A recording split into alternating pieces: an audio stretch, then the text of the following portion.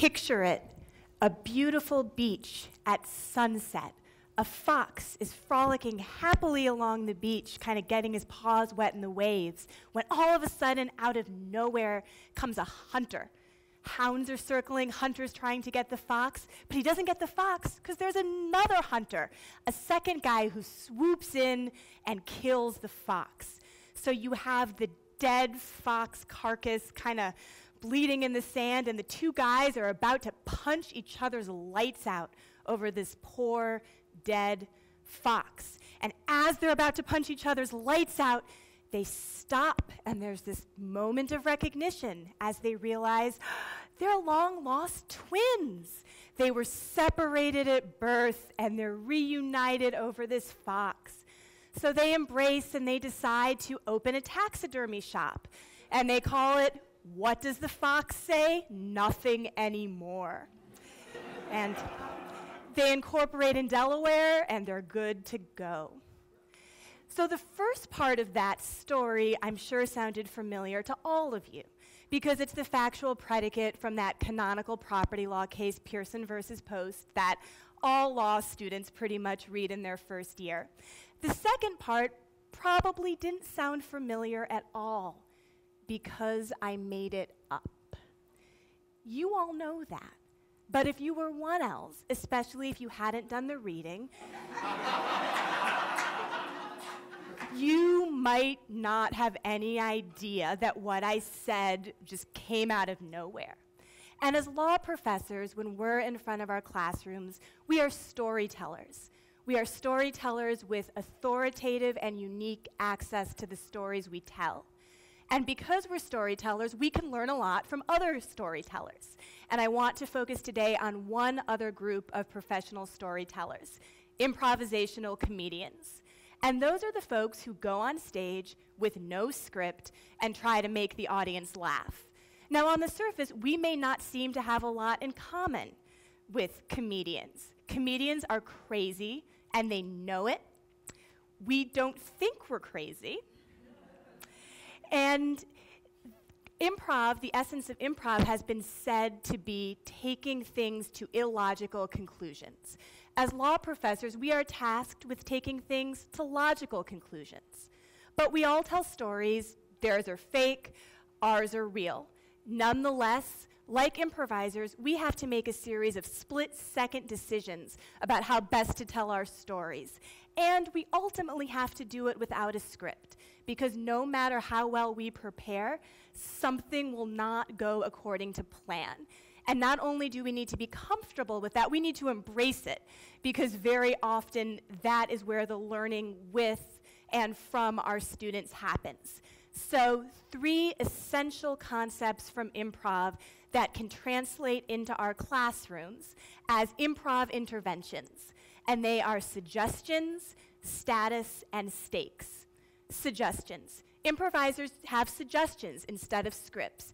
Typically, in any form of improv, your scene is going to start with a suggestion from an audience. So a suggestion might be, give me a non-geographic location. And the audience says, taxidermy shop.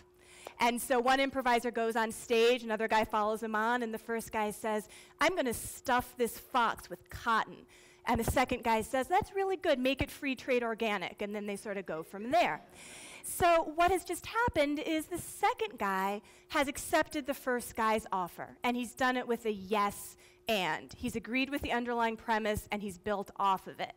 And yes and is the improv constitution. If there is one cardinal rule in improv, it's accept every offer with a yes and. Because what happens if you don't? Okay, so 2 guys are in a taxidermy shop. First one says, I'm stuffing this fox with cotton. And the second guy says, no, you're not. You're a turkey, and I'm going to stuff you because this is Thanksgiving. And then all of a sudden, right?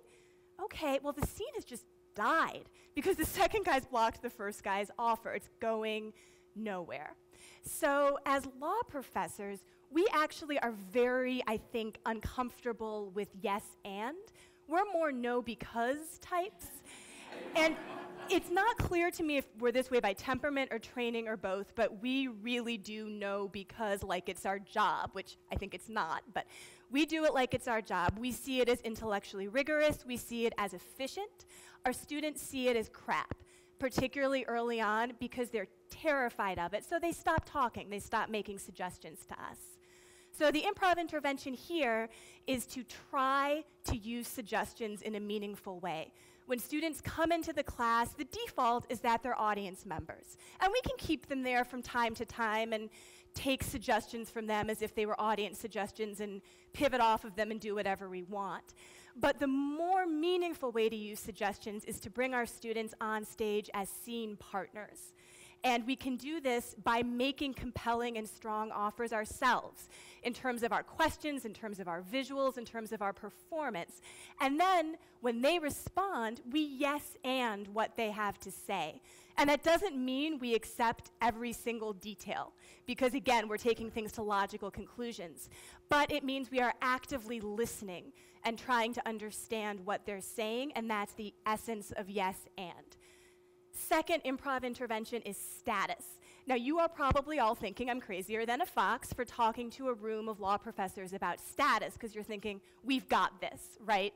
We think about status all the time. We decide whether our students call us by first name or call us professor. We notice who's a lecturer and who's a full professor. Well, that's actually not status the way improvisers see it. That's title and rank. Improvisers see status as energy, as bearing, as demeanor, the way you walk into a room and the way you work a room. So you can have a high-status fox who turns on its pursuers and chases them off the beach.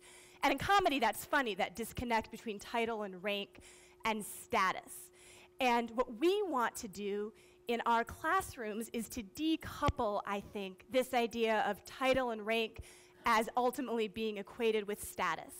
So what do I mean by that? Well, you can have the endowed chair of Blackacre, Blackstone, Pufendorf, John Grisham, professor of truth and righteousness, right?